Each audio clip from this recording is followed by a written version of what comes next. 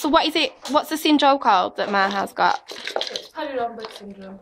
And it's quite rare. How rare is it? It's 1 in a million children. 1 in a million? Yeah. So it's very rare. And you've not met anybody else in the UK that's affected? Not in the UK, no. We've been in contact with quite a few families in America, so...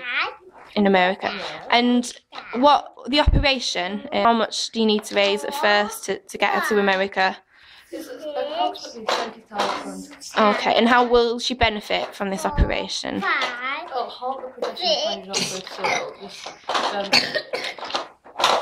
so It'll just make her better, stop it, yeah. Basically, stop it in its tracks. Yes. Okay, can you just show us a little bit about how it affects Maha? Can you just explain how it affects her face?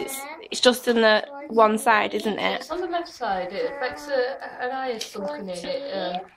Her ear's sunk in. Yeah. She doesn't have a bite on the left side. She has atrophy on the tongue, the gums, and she has a skin change.